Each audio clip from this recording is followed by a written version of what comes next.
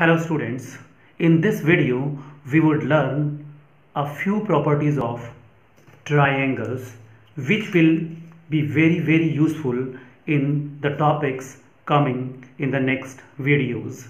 So first of all, what is a triangle?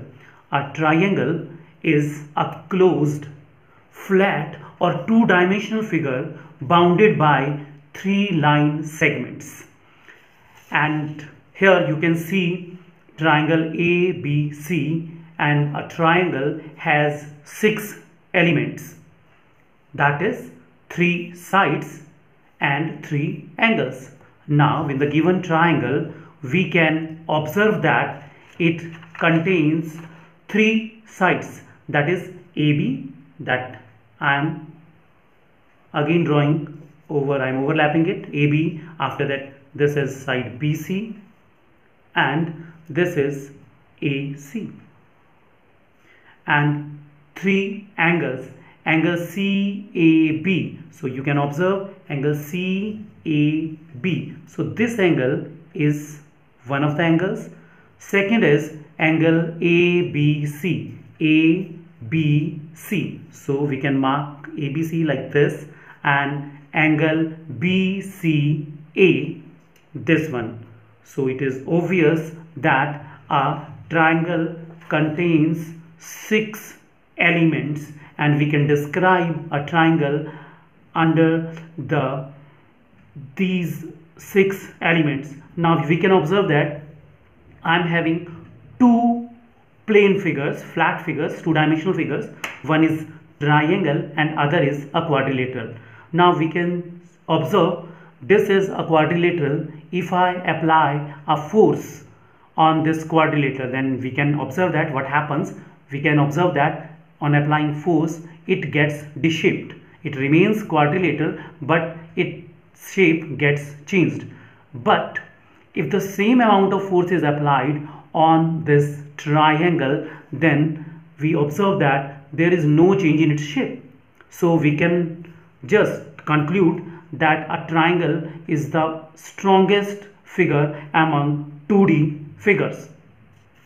Now in a triangle, if I talk about the area of the triangle, then we can observe the area of a triangle is, all of you know it very well, area of triangle is half into base into altitude.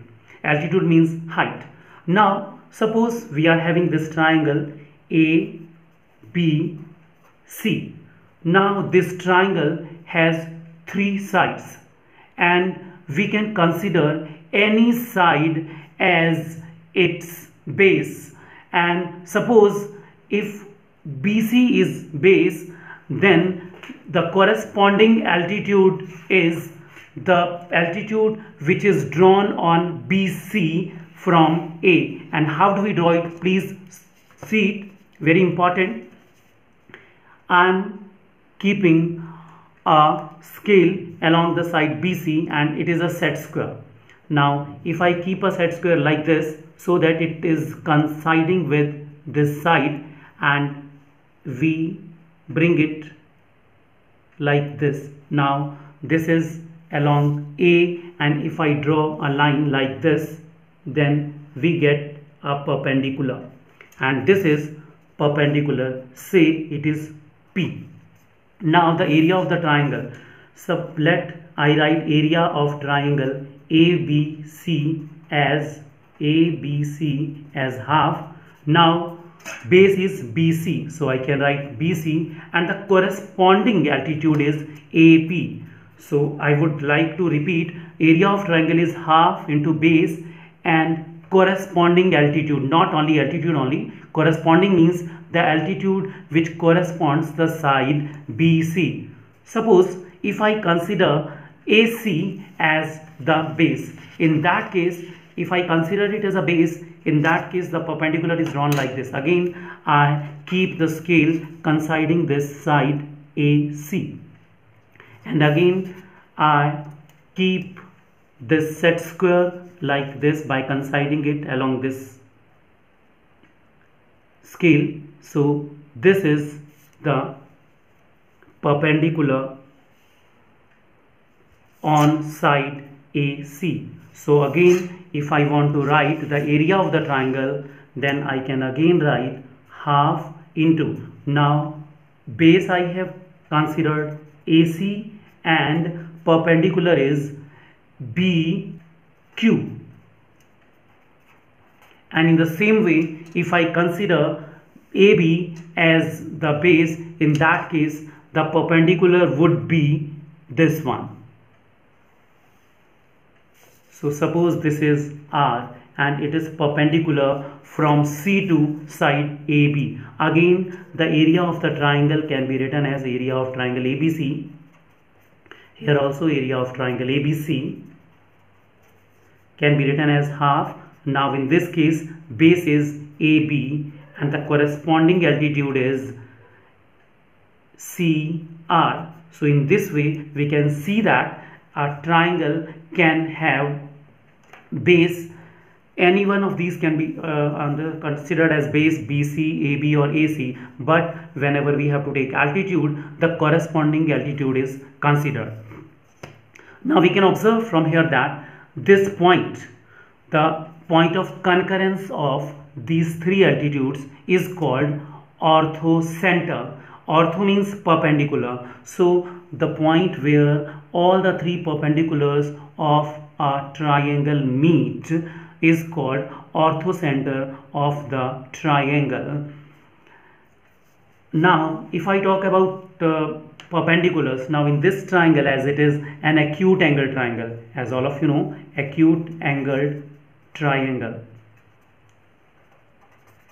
Now if I consider another triangle, that is obtuse angle triangle, so we can see its altitude, it is not necessary that lies within the triangle. It may be possible that the altitude lies outside of the triangle, in the exterior of the triangle. Suppose this is a triangle PQR, you can clearly observe here that angle PQR is an obtuse angle. So this triangle is an obtuse angled triangle. If I draw a perpendicular from P to QR, in that case we can observe that the altitude lies outside the triangle. So I am drawing it, and in order to show the altitude, I have to reproduce RQ, and on reproducing RQ we get this altitude. Suppose it is PA. Now if I draw a perpendicular from Q to base PR on the side PR, so again I coincide this scale with PR and draw a perpendicular from Q to this base PR. So here is the perpendicular. In the same way, if a perpendicular is drawn from R to PR, so we can observe that here in this case again the perpendicular is lying in the exterior of the triangle. So it is obvious it lies in the exterior of the triangle. So it must be clear that the altitude may lie within the triangle or it may lie in the exterior of the triangle, and it is dependent on the case whether the triangle is acute angle triangle or obtuse angled triangle. In case of a right triangle, we can observe that the two perpendiculars lie along two sides. Now ABC is a right angle triangle with right angle at point B, at the vertex B. AB is perpendicular to BC and CB is perpendicular to AB. So the two perpendiculars lie along the sides of the triangle, and the side opposite to the right angle is called hypotenuse. Now BM is perpendicular to AC. Now here we can also observe that the three perpendiculars, that is AB, CB and BM, all meet at the same point, that is B. Now here B is also the orthocenter of the triangle.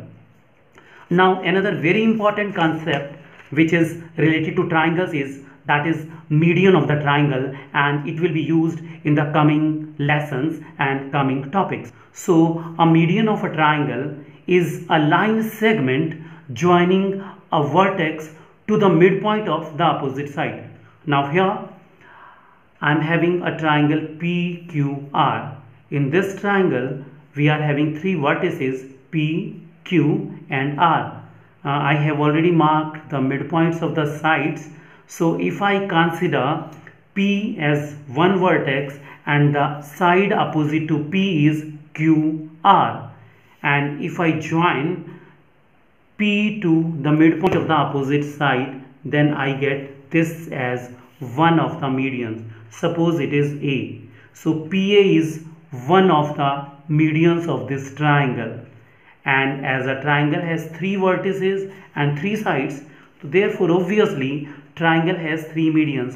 Again, if I draw a median through Q, then Q is a vertex and the opposite side is PR, and if I join the midpoint of PR to Q, then I obtain the second median, say it is QB, and the third median, if I talk about to R and to the midpoint of the opposite side, I get C. So here we also observe that all the three medians of the triangle are concurrent. Concurrent means the lines which pass through the same point, more than two lines. Here these are three lines or line segments, PA, QB and RC. These are three line segments and these pass through the same point, so we call them concurrent line segments, and the point of their concurrence is called centroid of the triangle. Centroid of the triangle, and it is a very important point within the triangle as it is the center of gravity of the triangle. If I try to rotate this triangle along this point G, then it can be done with great ease. If this point is exact, in that case it can be balanced easily, and it can be balanced easily as we can observe. And if I try to rotate it with a little practice, then I can do it. I have not done a great practice, but even then I am trying to rotate it. Now we can see that it can be rotated easily.